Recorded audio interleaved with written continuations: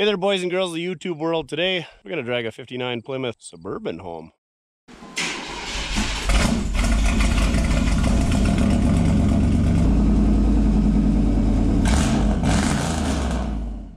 Yeah, that's right. Plymouth made Suburbans. GM did it first, still does it, but Plymouth made them for a while. This year's a 59 model. Let's load her up, see if we can't get it running. So we picked this thing up at a Girard auction. It's a 59 Plymouth Suburban 4-door wagon, parts only, no title. It's got a Flathead 6, 3-speed with overdrive. Let's check this thing out. Last run in, titled in 1968. So what's that? 52 years ago. Got a nice coat hanger antenna. Apparently that mirror got ripped off. Look at these sweet fridge door handles. Look at that seat. The smell isn't even absolutely terrible. We'll find out more on that door later, but you can see the seats do not match. That's the original interior. This seat has been replaced. There's the overdrive. That's actually anti-overdrive. But look at those sweet push buttons for the heater controls. Plymouth AM radio. 3 pedals, that's right. 3 on the column. No millennial will be able to drive this thing. It's got the rear view mirror on the dash. How cool is that? Oh yeah, that switch was for the light bar. Church key. Oh, it doesn't say hams on it. Might need that later. Not many critters in there. Owner's identification. March 13th, 1959. Sold by Beekler Motors in Watertown, South Dakota. How cool is that? Look at the telephone number. TU6 584. How do you get a letter in a phone number? Ed J. Shelsta. He's probably no longer with us. Yeah, got a lot of cool trim. Headliner sagging in a couple spots. This is a 6-passenger model. Doesn't have the 3rd seat back there. It's got them schwanky fins on the side. Oh, that's right. She's custom. Rocker on this side's got a little bit of rust. Other side's real good though. Missing a couple of pieces of trim. Might have a contact for that. Missing one hubcap, but it was in the car when I bought it. Oh, still there. Got the stainless deflectors on the back. Manual roll-up rear window. Factory fuel filler's missing. Got a little hooey there. A little bit of rust in the bumper. This taillight's a little janked up. I guess they're wagon only according to the Cooperstown Mopar gurus. This trim needs a little loving. This quarter's got a little bit of rust bubbling in the bottom, but the floors seem really solid when I climbed around in it. This quarter is way good.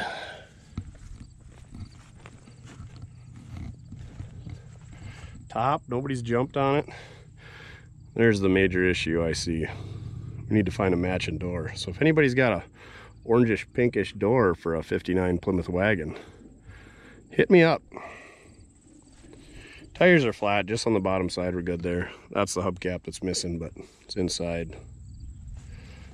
Gonna need this trim for this door, or we just need the right door with a good window. I think that's the only glass that's bad. Oh, she needs a windshield. Both the wipers are there. Look at this. Stupid Mopar. No studs for the wheels. They got bolts. See that L on there? They're left-hand thread.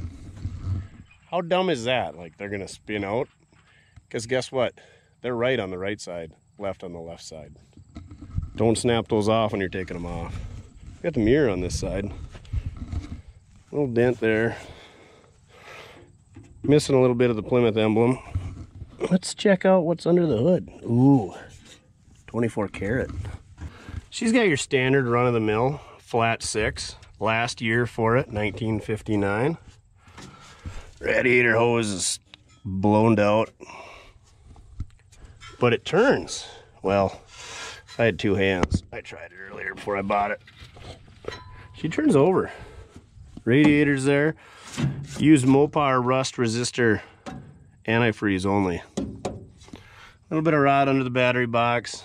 Usual. Fruit jar master cylinder. Single reservoir.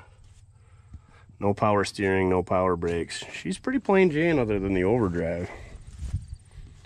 Torsion bar suspension, so we can slam her right on the ground even more than it already is. Did that just rust off? Oh no, somebody had her loose. Let's leave that there. It'll ride. So I think we just put a battery in it. Give her a little shot of the Cosby sauce. This thing's gonna take right off. Oh, look at that neat head bolt that's got the spring built into it for the throttle linkage. Yeah, not seized up at all. Canister type oil filter. That's a cute little guy. So yeah, get her turning over, clean up the points. We'll be whipping donuts in no time. Probably gonna want to put some tires on it. We might even check the brakes.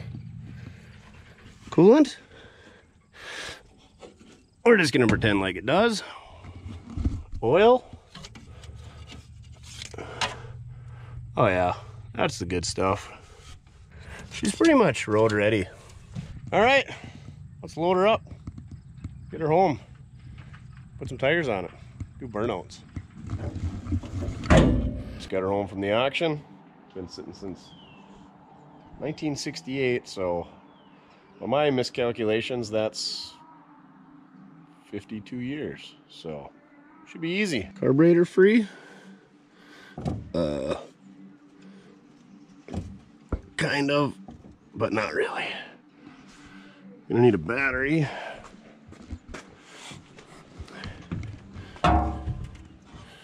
We got 2 battery cables. Do we have any battery cables? So there's our ground.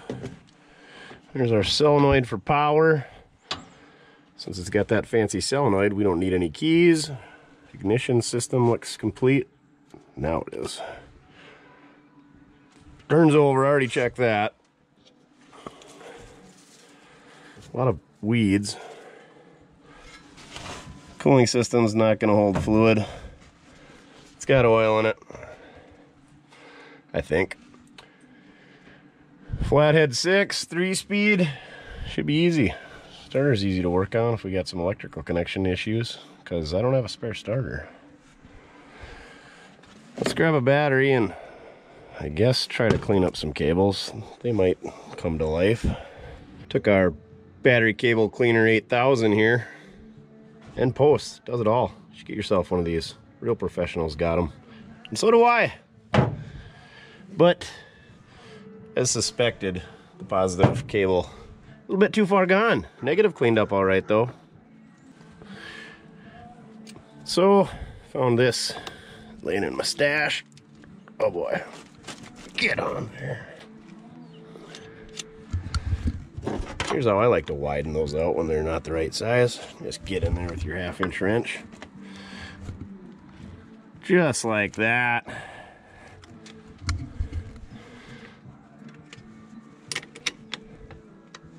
Well, I'm gonna go grab my starter button, and if this battery's any good, and if that starter's any good, and that solenoid's any good, and all the connections in between are any good, this thing might just turn over. Got our handy dandy push button starter majigger thing here. Hooked her up to the starter solenoid post right there. This one's only got 1. Fords like to have 2, and you got to figure out which one to hook up to. So, good job, Mopar. Let's see what happens.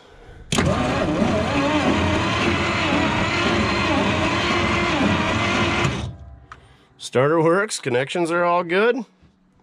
No funny noises like a rod knocking around. Guess I didn't even look for any holes in the side of the block.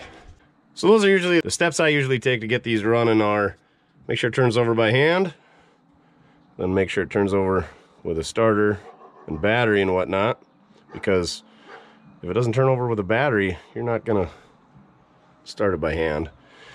And then we'll move on to the ignition, and last is fuel. Got my coil wire here. Gonna hook this up to the positive side of the coil, which is, where is the wire harness at? Looks like this one goes into the wire harness, and then this side's going down to the distributor. Yep. Positive side gets the coil wire, negative side goes to the distributor. Hook her up to our battery. Now let's see if we got any spark. I don't know if I'm gonna be able to do this with one hand. No way are those points gonna be working.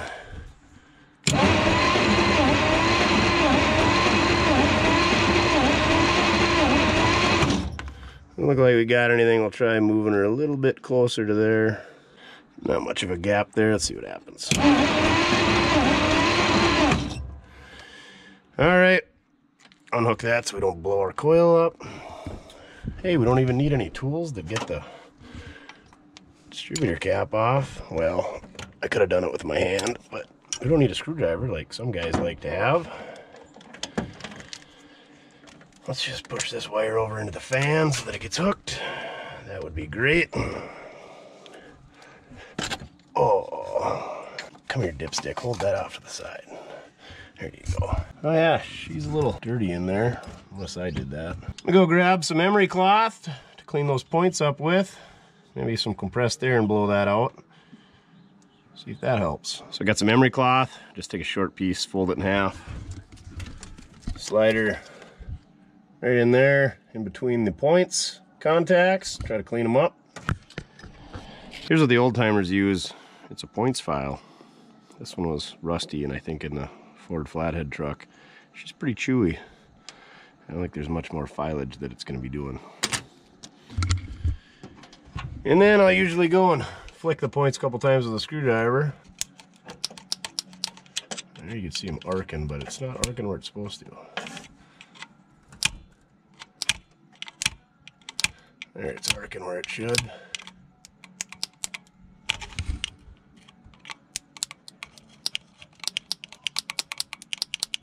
See that spark between the contacts there? Now let's see if we got spark between the contacts and we turn it over. I can hear it. Or maybe it's this that I hear.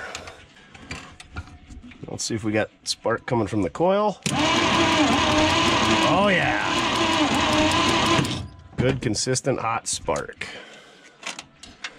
So, put our rotor back on. There's our distributor cap.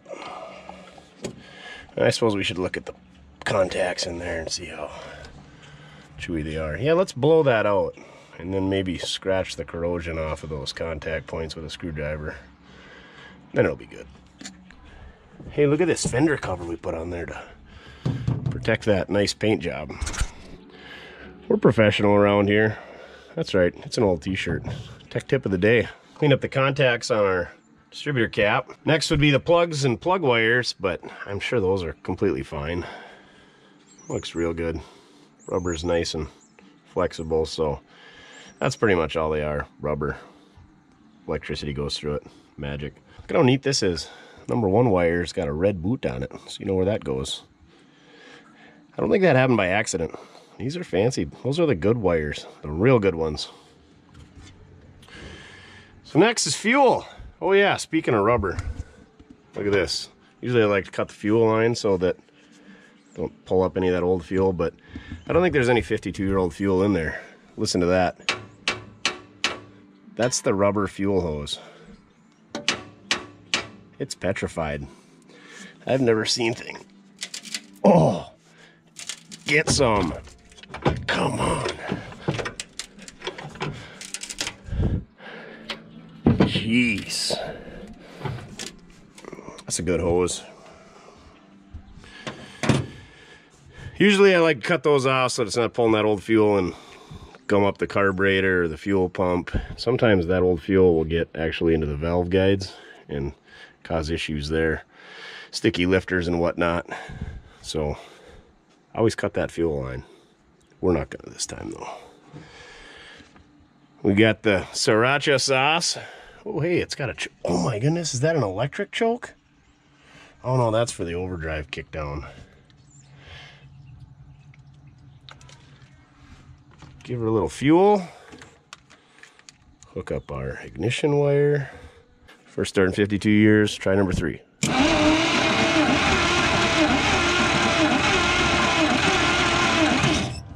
Kind of sounds like it's trying.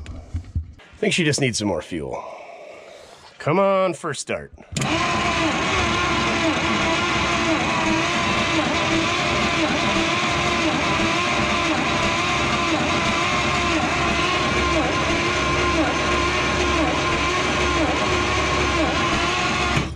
It's not sucking on my hand very hard. I wonder if we got some stuck valves. Do we still have spark?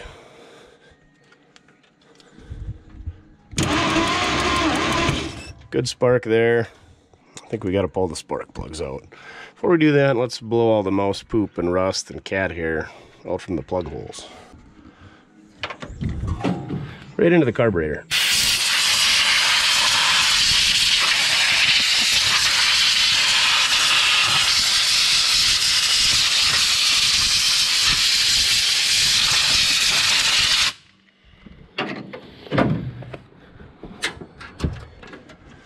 Those plugs are fine. What are they, Varcons? Oh yeah, Varcons. Those are good ones. Hey you, get back to work. Got all the spark plugs out. They look good. They were a bugger. Even had to spray a little Zeppum down there.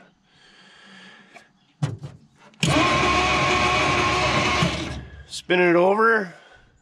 I don't really see a lot coming out of there. Let's give it the old compression test.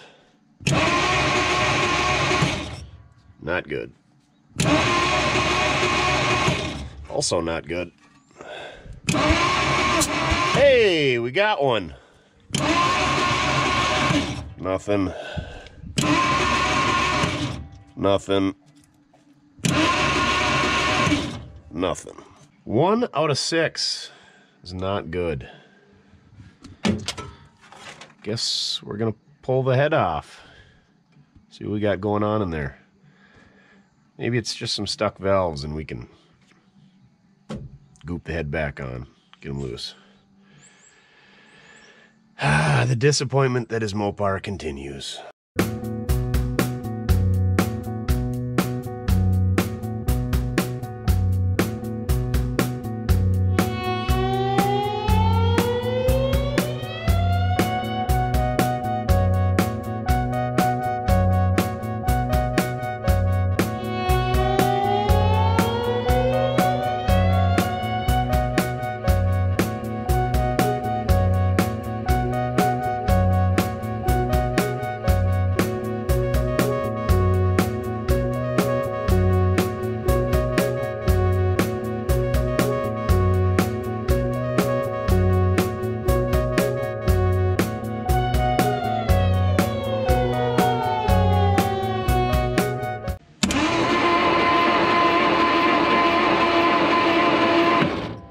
Oh, hey, look.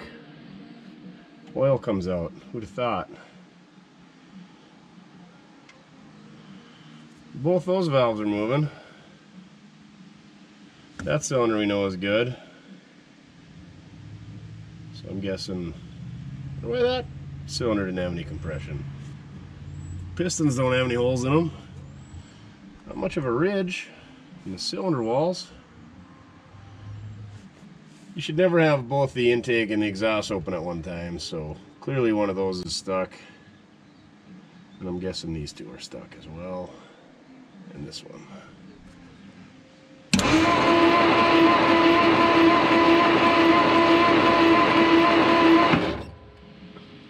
Oh, I should do something about that oil thing. So yeah, 1, 2, 3, 4 stuck valves. These are both working now for some reason. Maybe taking that head off jarred something loose. Let's give them a little Zeppum. Wait. Which cylinder was good? Ah, not gonna hurt to put a little in there.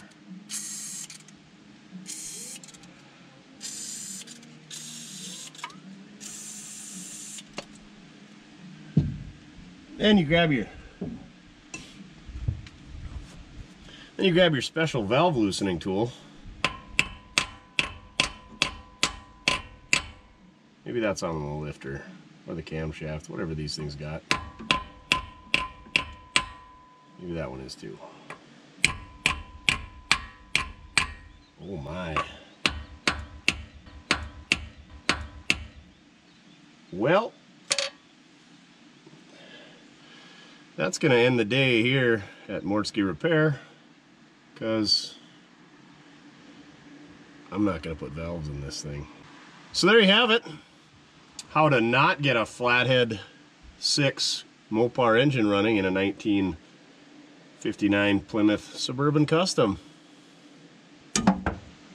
Stuck valves we can deal with, but broken off valves we can't deal with, because I don't have any Flathead 6 Mopar parts around. So another Mortske Flathead fail. One of these days we're gonna get a Flathead to run. I promise. I'll keep trying. Appreciate you watching. Hope you liked the video. If you did, click the thumbs up button. It really helps. And check out my other videos. I did get a few things to run. 0 for 2 on Flatheads. Remember, doesn't matter how you get it done, as long as you're having fun. I don't know that we got anything done, nor did we have any fun. Did you have any fun? Yeah.